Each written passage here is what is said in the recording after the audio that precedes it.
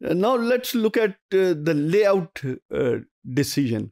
अभी हम location selection की बात की थी, अब लेआउट के बारे में हम देखते हैं कि लेआउट स्ट्रेटजीज क्या हैं और उसकी क्या इम्पोर्टेंस है.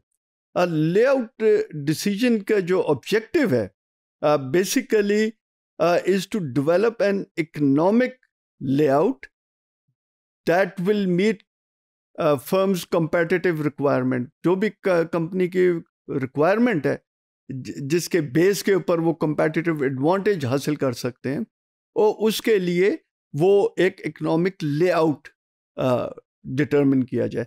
This is basically I would say mid term to long term decision के अंदर आता है, डिपेंडिंग अपॉन इंडस्ट्री और क्या प्रोवाइड कर रहे हैं. मैन्युफैक्चरिंग है कि सर्विस इंडस्ट्री है, फिर सर्विस इंडस्ट्री के अंदर is it capital intensive service industry है कि लो कैपिटल इंटेंसिव इंडस्ट्री है.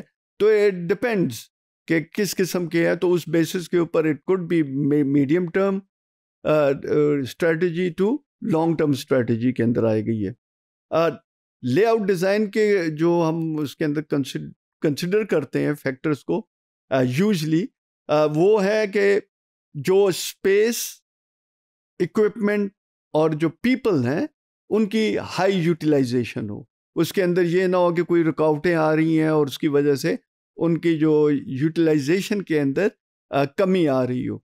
तो वो उसको हमने सामने रखना होता है कि इसके अंदर लेआउट डिज़ाइन के अंदर जो हम डिज़ाइन कर रहे हैं वो ऐसा होना चाहिए कि स्पेस ज़ाया ना हो, ठीक है, वो हाई यूटिलाइजेशन हो.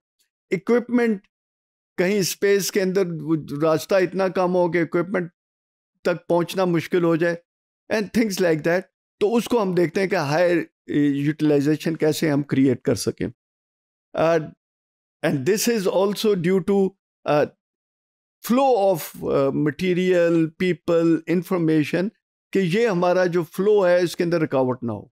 अब एक जगह आपने स्पेस को लेना है, दूसरी जगह आपने flow of material and equipment, people, इनको कंसिडर करना है. If we look at different stores तो हम देखते हैं कहीं आयल्स जो हैं वो बहुत, उसके अंदर जो रास्ता ठीक ठाक बड़ा होता है और उसके अंदर यू कैन मूव 2-3 कार्ट्स, कोई प्रॉब्लम नहीं है. लेकिन कई इतना नैरो होता है कि उधर से गुजरना मुश्किल हो जाता है.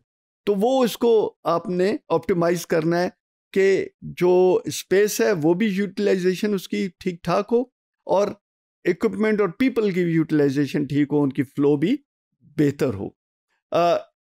फिर ऐसा होना चाहिए कि उसमें एस्थेटिक वगैरह सेंस का कि जो एम्प्लॉय मोरल है वो हाई हो, इम्प्रूव हो.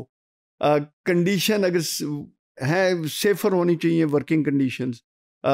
ये लेआउट की वजह से कहीं कोई ख़तरा ना हो, नुकसान, एक्सीडेंट वगैरह का. और फिर कस्टमर्स और क्लाइंट के साथ इंटरेक्शन अगर है, उस किस्म का ऑफिस वगैरह का लेआउट है तो उसके अंदर उनके साथ इंटरेक्शन जो है वो इम्प्रूव हो, उसके अंदर किसी किस्म की रुकावट ना हो. इस तरह लेआउट हो कि वो इस चीज़ को फैसिलिटेट करे.